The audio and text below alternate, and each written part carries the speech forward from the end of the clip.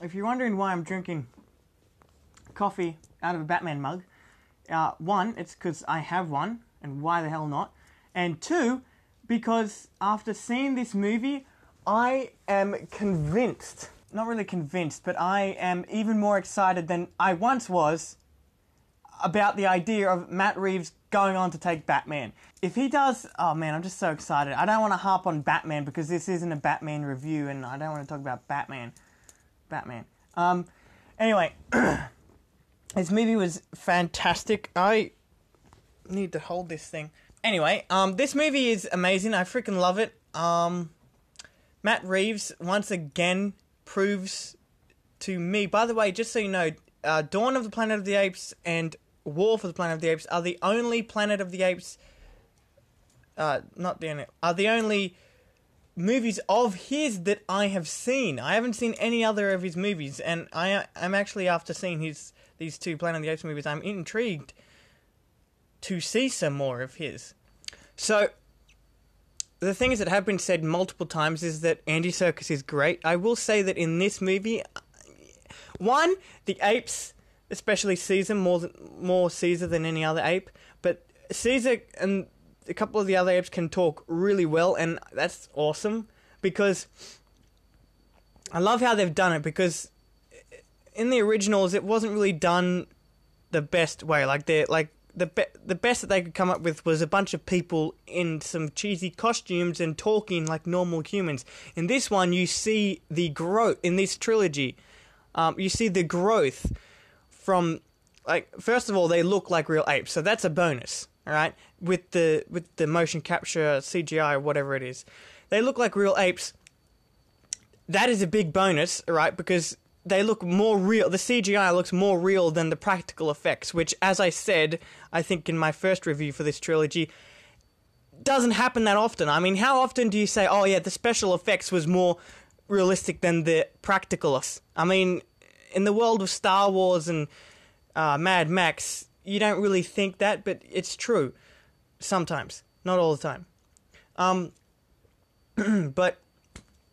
So the fact that they actually look like real apes, and you see the progression of their vocabulary grow and grow over the movies, really helps you invest yourself into the world of these apes. Planet of the Apes. That's a bad joke. Bad joke. But also, like, Andy Serkis's performance, I love seeing him in motion capture roles. He knows, and I've seen special features like behind the scenes in other movies like Avengers Age of Ultron, where he helped out Mark Ruffalo, or behind the scenes for the first and second Planet of the Apes movie in the trilogy. You know, not the originals, but this one.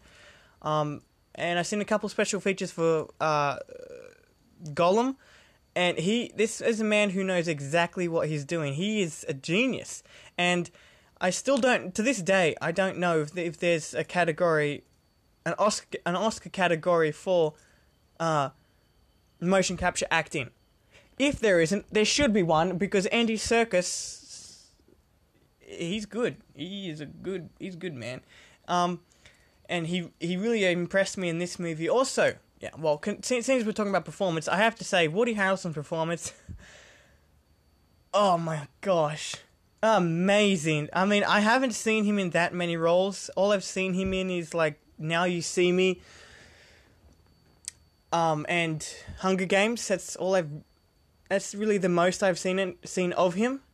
And in those roles, he's good. You know, I like he's a good actor, and he has a lot of good performances behind him. But this one is the first one for me that I've seen of his acting career where I'm like, holy shit, this guy is amazing. His performance in this is, don't freak out, but the Planet of the Apes is like a post-apocalyptic world, kind of like The Walking Dead, so I'm going to compare Woody Harrelson's performance, yes, to Negan. He's a dick in this movie, and you hate him. But then you feel a little bit of sympathy for him by the end. Not going to say why. It could be anything, so don't assume, and say, oh, he spoiled the movie for me. Just go and watch it. But yeah, in all honesty, like when I was watching, I was thinking, this rivals Negan. I was thinking about Negan while watching Woody Harrelson act in this movie. So it's good. Okay, so I'm gonna go into slight spoiler territory here. Okay, because I need to let this out.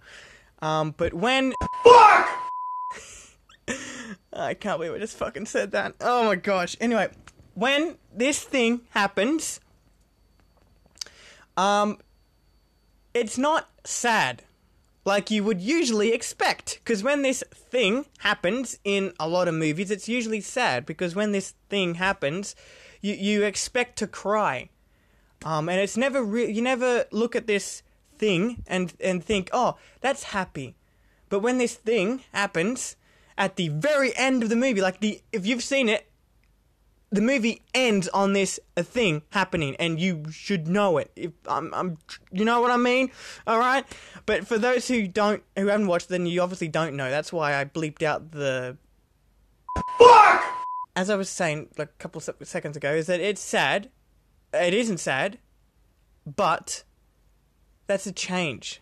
And what I see in like a lot of movies these days is they try and be different and try and change things up, like with storytelling and character development and stuff like that. They try and change things, and a majority of the time what ends up happening is it ends up ruining the movie because they've changed it so much that it kind of alienates the audience.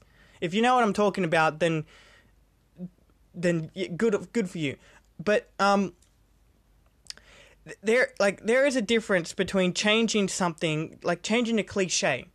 Like the cliche when this thing happens is usually you cry, it's sad, or you feel some sort of, you feel sad for this thing that's happening. In this you don't. You really don't feel sad because it happens beautifully. It's a happy thing. You don't feel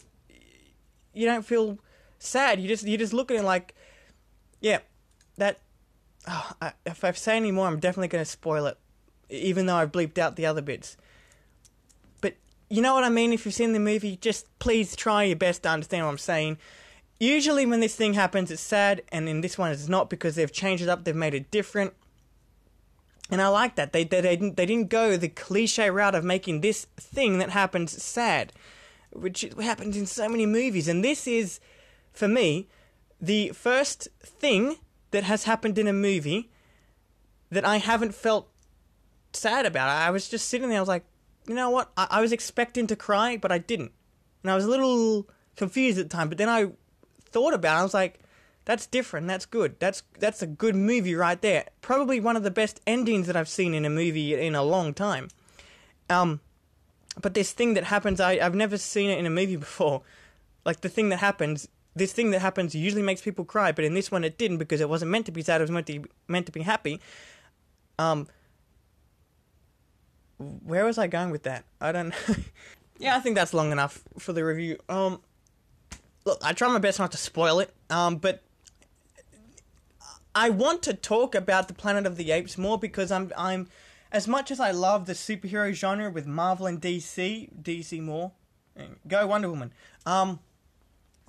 But I mean, you need to have a break from the superhero stuff. You need to talk about something different. Planet of the Apes, that's one of it. It's not a superhero movie. It's an action movie, but it's not a superhero movie.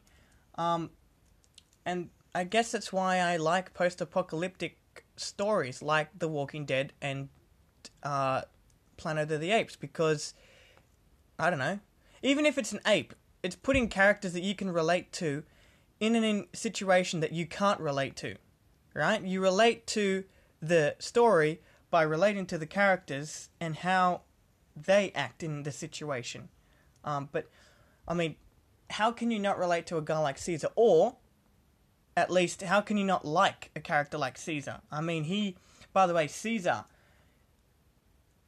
I gotta ask, what happened to that truth and justice thing that he was talking about on YouTube? Is that like a deleted scene? I really wanted to see. That was probably a spoiler.